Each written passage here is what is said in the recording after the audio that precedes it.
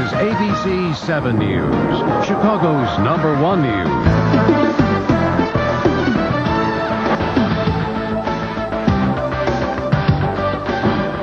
On Health Beat today, made-to-order babies. Chicago scientists are using a technique to create human babies with the potential to help their ailing siblings.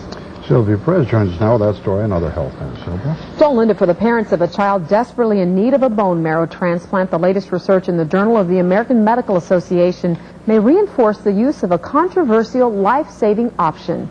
Scientists at the Reproductive Genetics Institute in Chicago say they have created 5 healthy babies that will be perfect matches as stem cell donors for their brothers or sisters.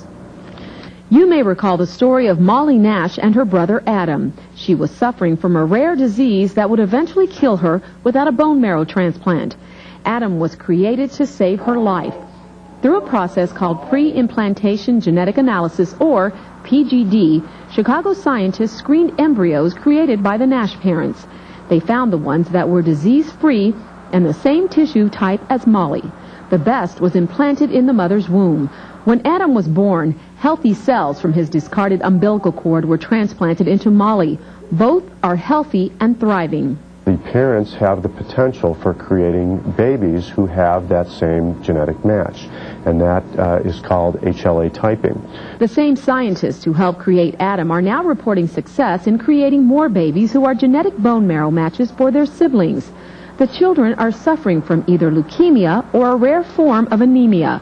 Of the 9 couples in the JAMA study, 5 became pregnant, and the babies are the desired match. It's extremely significant because these couples had the chance to save their sick babies.